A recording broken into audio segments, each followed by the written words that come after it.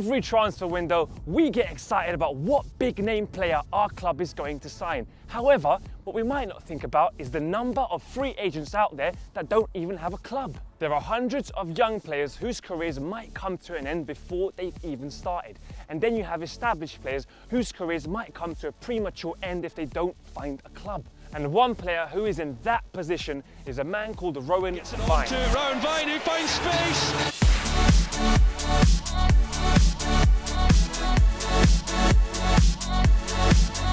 He once signed for Birmingham for £3 million. However, now he is out of contract and faces an uncertain future. Hi Rowan, nice to meet you. You too. You are a footballing free agent. That's it, that's the term they use, yeah. Free agent. Could you tell the audience what that means and what that means for you? Yeah, I think the agent part isn't really much of it. I don't know why they attach that to it. You're a footballer on a free transfer, not attached to a club. So yeah, no, it's just become more and more common. Are you feeling the pressure now with Will? It's 2 weeks to go. Yeah, I think so. I think you always feel the pressure. You know, I haven't played since the start of May. So I haven't played a game since then. So you missed out pre-season. You've had to work on your own, try and do your own things, keep as fit as you can. I've never been in a position where the season started and I haven't had a club, so that's new. You managed to get one? I hope so, yeah. I mean, the window's not really too much of a problem for a free agent because the window for the clubs, they've got the next 2 weeks to sign a player from another club, and then there's a loan window, and there's all. But the free agent can maybe come into play after if they don't get their targets. The free agent can, as long as he's training and keeping fit all through September, October, he can sign at any point. Sometimes August goes by slowly for the free agent, and then September, if someone's in need, they will maybe come and get you.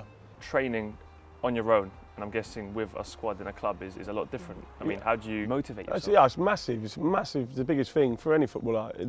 Any footballer will tell you, training on his own or doing injury rehab, where you're basically on your own as well, is the hardest part of it.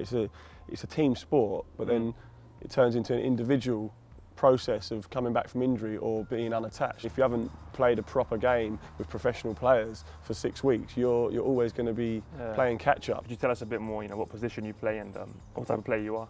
Yeah, I'm a striker. I've always been a striker, attack-minded player.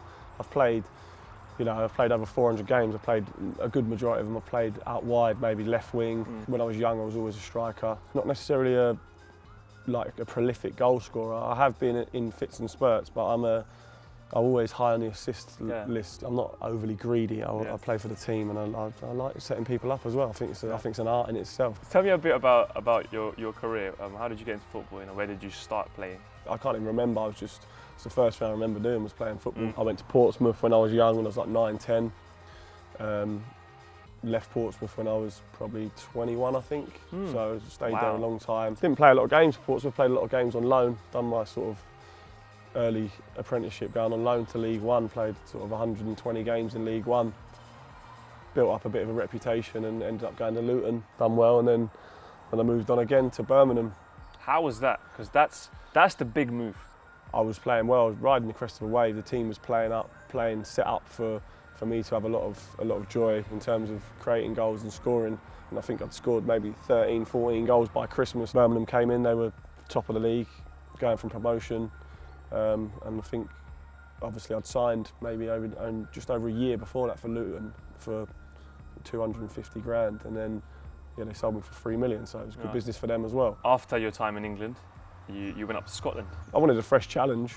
Got a couple of offers from England, but it was just interesting. I went up to Scotland to speak to Steve Lomas, who was the manager of St Johnstone, and I liked it up there for a couple of days, and ended up signing. Finished third in the league and qualified for Europa League, so you'd say it was a good season. We've talked about time in England, we've talked about time in Scotland, but now is the important bit.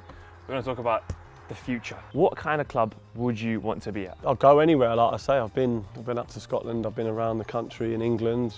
My main priority was to come back to England and play because I love the English league. I love the Saturday, Tuesday feel of it, playing the games, travelling up and down the country. I love all of that. I just want to get in somewhere and put myself back on the map. Football's a business, football's a job, and we are looking you know what I mean, I'm unemployed, I'm looking for a job, and my job happens to be football. Yeah. And yeah, it's an unbelievable career, and you have a lot of highs and a lot of lows, and it's a roller coaster, but that is it. My instinct at the moment is that I know I can play. I know I can play 40 games in England a season. So I've had one injury in my career. It was a bad injury, but I know that, you know, I've played 400 games. I know that I've got a good few left in me, so that's my outlook.